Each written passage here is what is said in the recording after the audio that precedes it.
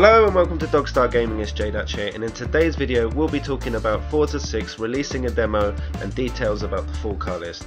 So with that being said, let's get started. So Forza 6 will be released on September the 15th, but people who have bought the Ultimate Edition can play from September the 10th. But now everyone will be able to play the game before that, as Microsoft has released Forza 6 will have a free demo available on September the 1st on Xbox One. That's fantastic news. I can't wait to get my hands on that and see what it's going to be like. The demo is going to include a selection of cars. Also, it will include night racing and wet weather, and anyone who plays the Forza 6 demo will get a free car for the full game, and that is the Ford GT. So that's great news. That's completely unexpected. I didn't know, I had no idea that was going to happen, that they were even thinking about releasing a demo, but it's great that we're going to be able to play that and try that.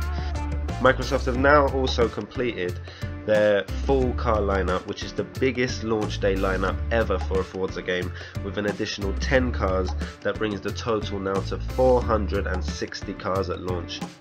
The 10 new cars include the 2015 Mercedes AMG GTS and also the 2014 Ferrari California T.